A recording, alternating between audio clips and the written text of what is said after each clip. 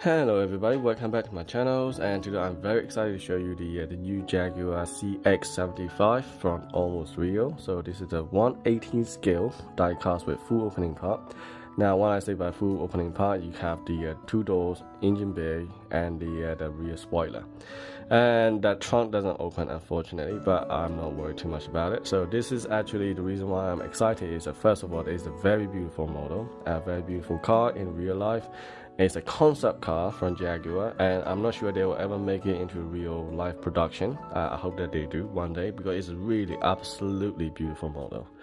And also I love concept cars, and I don't have a lot of concept cars. The only concept car I have is the Cadillac Escalade, and then this one. So this is the only two concept cars I have in my collection. So I know that the Norev do a couple of BMW, but they're hard to get around in the UK, so unless you import it directly from France, yeah, and then you have to pay tax and all the stuff as well, so it will be expensive, you know. So but anyway, speaking of expensive, this is I think I paid for about 200 less than US dollar, $200 actually, plus the shipping. So and even then it's still less than $200, so which I think is not a bad, you know, price at all.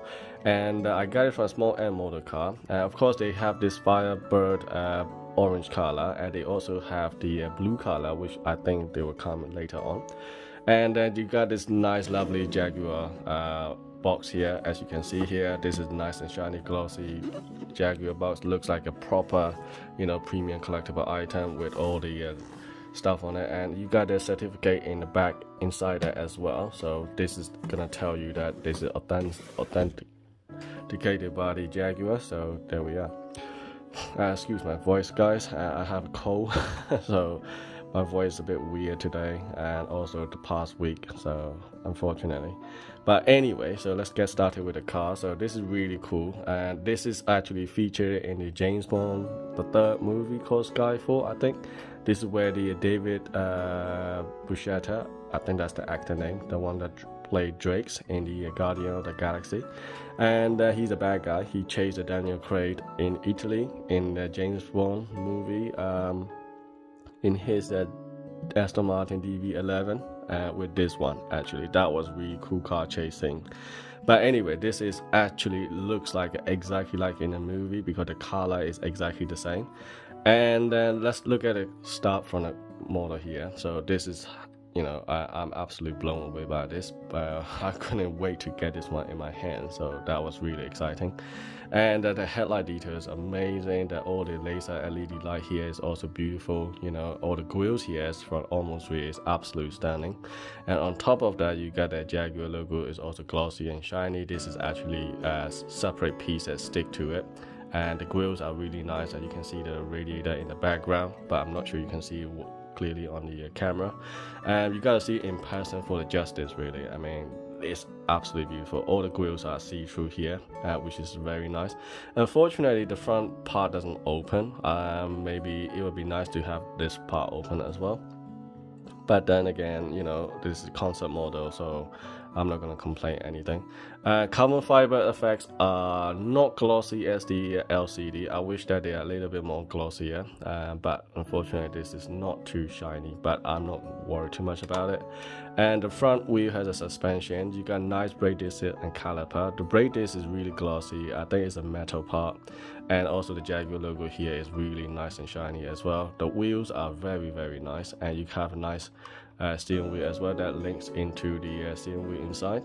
And then you got all the see-through mesh here as well again, and then you got another one inside here on the air intake. And underneath there is nothing here, right? It's nothing to see. And then you got the rear wheel, and unfortunately it doesn't have the suspension on the back, which is surprising. They put it on the front but not the back. I don't know why. You know, they should have put it on the back as well.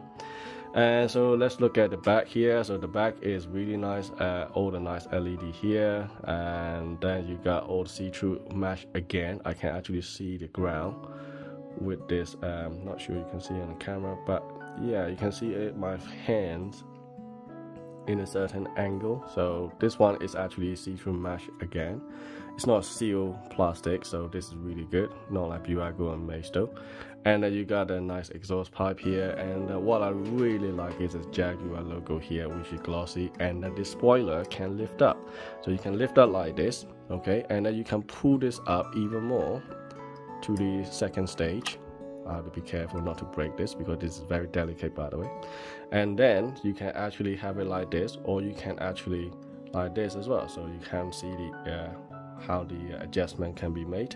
So that is very, very nice. I love this spoiler, the air brake or whatever people call it. And then on the other side, obviously, yeah, so it's the same as the other side. On top of that, it looks really nice here. Okay, so and then you got the engine bay. So you want to look at the engine bay first, and I'll show you the interior. So here we are, and then you can see the all the mesh. Like I said, they are all see-through. You can see my fingers behind the grills, and then you can see the engine is quite decent as well. Obviously not much to see here other than everything covered in plastic, so that's a shame. But you got all the oil and all the stuff there. There's a mirrors there. You got this metal stick which you can actually pull this up to support it like a Ferrari from the Bburago. So yeah, you can keep this one open on the engine part the whole time if you want to. But yeah, the paint job is really good. This is nice metallic. I want to see this in blue color as well and see what it's gonna look like. Right, let's look at the interior. Now, interior is obviously carpeted, and there's a seat belt there, and the plastic and materials looks quite nice. And the steering wheels and everything looks okay as well. So if I actually zoom in a little bit for you guys so you can see what it looks like. The center console, the sat nav, all the dials and everything is really nice. So unfortunately it's all black, right? So it would be nice if they had lighter color. I always prefer the lighter color interior so that you can see more and looks a bit Porsche, but you know, that's how it is. And also on the door, sadly there is no other color other than just all black. I don't know why they don't do the colors on the door. That would be nice to have a silver part, at least a silver part I would say. And you got strut style on the door hinges and stuff like that, so it looks like a real model, you know, real car. And the interior is not bad, it's just that all too black. So it's a door panel, and you got a little magnet part here so you can actually pin it easily, so you don't have to worry about it if I touch it nice and soft. So, alright, so it's really cool. On the other side, so again, it's really not bad at all. So let me have a little zoom in. And there we are. So you may have seen this one on the preview short video with the music as well. So now you are seeing it in person, in close up. So there we are. Right. So I hope that this is helpful, and I definitely recommend this model. And this one is roughly about, in terms of weight, is about I would say about 800 grams, maybe a bit less. Right, so it's not heavy as the some other model car, but nevertheless I'm absolutely loving this car. So on the front it looks really good. I mean, this is absolutely spot on, you know, so well done, Almost Real. So thank you for making this model car. So yeah. And also one more thing, I want to show you this dashboard. The dashboard is you got the some kind of like carpeted style on one side, and the other half is all plain smooth surface. So that is something new, you know, so you got two different tone of driver side and passenger side. So that is something that I just realized as well. Anyway, so thanks for watching. I'll see you in a